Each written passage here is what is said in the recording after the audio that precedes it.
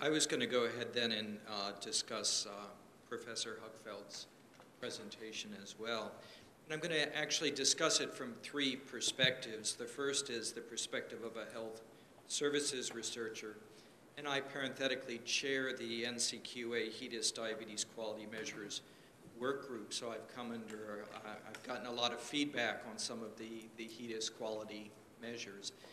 And I think a historical perspective is useful. HEDIS initially as a quality measure chose hemoglobin A1C above 9.5% as a measure of poor control, and so HEDIS actually reported the proportion of people in a health plan with poor glycemic control as assessed by hemoglobin A1C. Both physicians and patients said, well, that's terrible. It implies that anything less than 9.5% is good control. We really don't want to send out that message.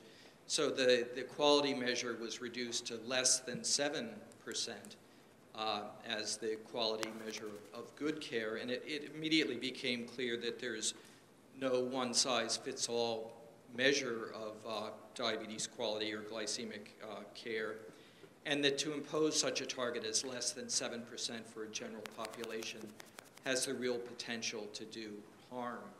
And so now the goal is really the proportion of patients less than 8%, with the understanding that a target of less than 8% would include most patients with diabetes. I'm not sure we have the right answer yet, but I think the evolution is instructive. The second perspective I want to take is the perspective of a clinical researcher and actually a DCCT investigator. And I think people often cite the DCCT data, but I think it's important to make it clear that the trial excluded patients less than 13 years of age. And so when we look at pediatric type 1 diabetes, we really don't know what the appropriate goal should be. And that those patients with type 1 diabetes and recurrent severe hypoglycemia were excluded from the DCCT. So we don't really know, again, what an appropriate A1C goal is for someone with type 1 diabetes and recurrent severe hypoglycemia.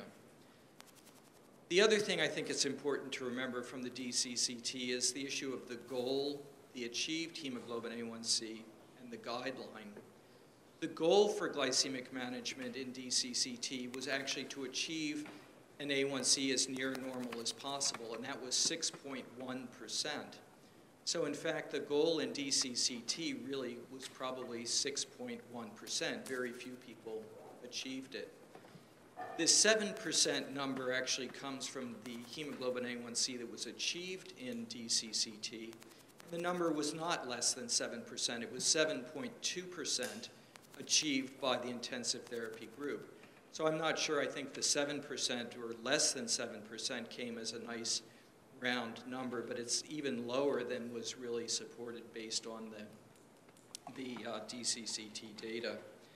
And finally, I think the rationale for the guideline of less than 7 or 7.2% really comes from a figure in the original DCCT publication, which showed the relationship between attained hemoglobin A1C and the risk of complications and attained hemoglobin A1C and the risk of severe hypoglycemia.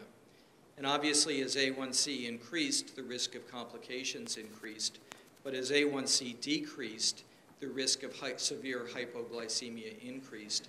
And 7% or 7.1% was really the point that maximized the benefit and minimized the risks of hypoglycemia in patients with type 1 diabetes.